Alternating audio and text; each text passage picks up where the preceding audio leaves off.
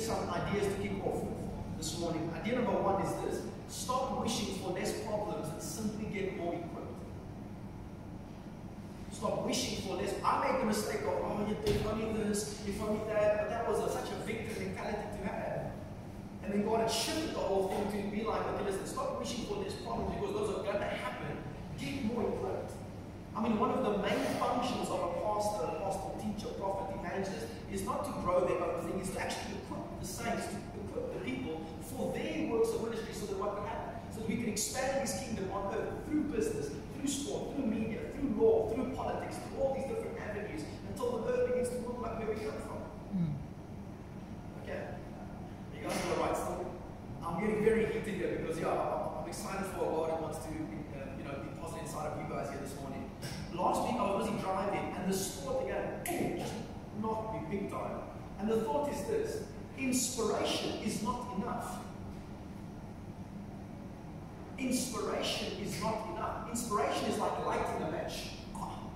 But how many of you Brian Masters know, if I light the match and just stand here with it, eventually it's going to dim out, eventually it's going to fade away, it's going to fizzle, and then that's that. I think all of us maybe perhaps, at least to some extent, that had some party before at Spur, and they bring me like a little sizzler, right? Or fizzler there, and there's a and everyone feels so embarrassed about the song, right? And it keeps going, right? You sit to me with the, and then eventually what happens, this thing fizzles, then it's dead. Right? So inspiration is like lighting a match. Because the thought I was thinking, this is the premise of the thought and how this whole thing came to pass. I was thinking, how is it possible? Alright, we're in a country where 80% of people plus minus claim to be believers. How do we find ourselves in such a mess? If people are weekly going to, for example, church meetings, whatever you want to label it as, they go weekly, but there's no transformation that takes place. How is that possible? We sing about how great God is, but there's no, but we treat other people like that. How is that possible to take place? How? And this is where the story came from, which is like inspiration is not enough, because that's what's happening almost every single week on a weekly basis, 365, right? It's happening weekly. People get inspired. I mean, today you can just click a button on the phone, you can get some type of inspiration, right? You get your inspirational dopamine hit, and it's light in the match. God, but that's not enough. Inspiration must marry education, the right education, the kingdom education. It must marry that. Because that's like when you light the match when you're the bride master. Now, by no means close to being a bride master. I suck, right? Alright? But my father-in-law was an absolute champion of note. But eventually you light the match, that's the inspiration. Inspiration, alright, the match has to hit the firelight at some point for a beautiful fire to come. Right? And that education, the Bible speaks of it, actually teaches us how to build strong families, how to build strong communities, how to build a strong country, how to build strong businesses. The Bible actually teaches us that. It's found in Proverbs chapter 24. The second wisest man of all time, King Solomon, said these words. He said, through wisdom a house is built. Through understanding it is established. And through knowledge its rooms are filled with rare and precious jewels. There's three components over there I give you on how to build a strong family, a strong country, strong communities. Number one, knowledge. Number two, understanding. Number three, wisdom. They all sound, I don't know that they're all the same. They're all completely different. For example, are you guys okay? Yes. Alright. Okay, number one, knowledge. Alright? Knowledge, another word for knowledge is information. Information. Okay? But you guys, some of us know inside this room here, you can have information and then do anything with the information. So information by itself is not enough, but it's the first piece. It's the first piece to build something worthwhile. Knowledge. Get knowledge. But that's not enough. You have to go to the second piece, which is after you get the knowledge, you've got to get what? You've got to get the understanding. Why? Because whenever the purpose of something is not known, abuse is inevitable. Alright? Whenever the purpose of something is not known, you're either going to abuse it or not use it at all.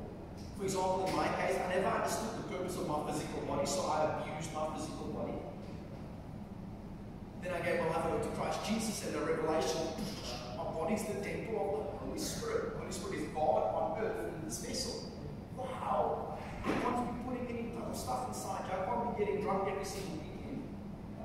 I can't be getting high no more because this body is the temple of the Holy Ghost. And once I understood the purpose, everything got transformed in life. I'll give you a very basic example of this. The other day, my wife and I got these nice little like panini breads or something.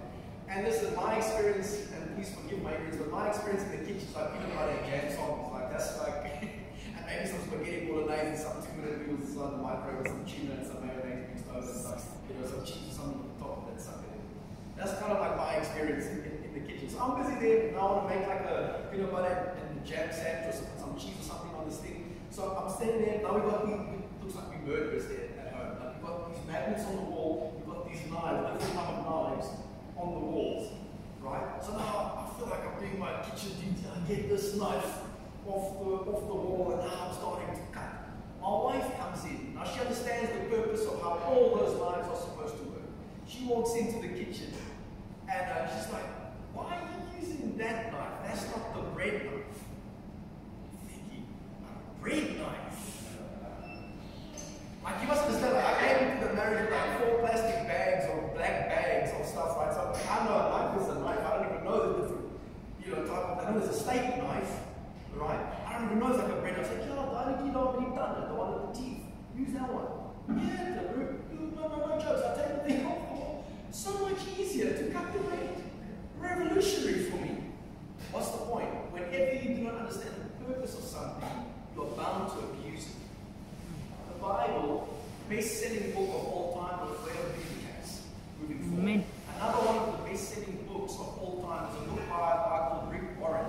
The book's premise was, why on earth am I here? People are searching for purpose. Because why? We know that there must be something more than just this mundane day on the day and then wait for Monday. I was sharing with another group the other day. So some people, the only time they're happy is when it's Monday.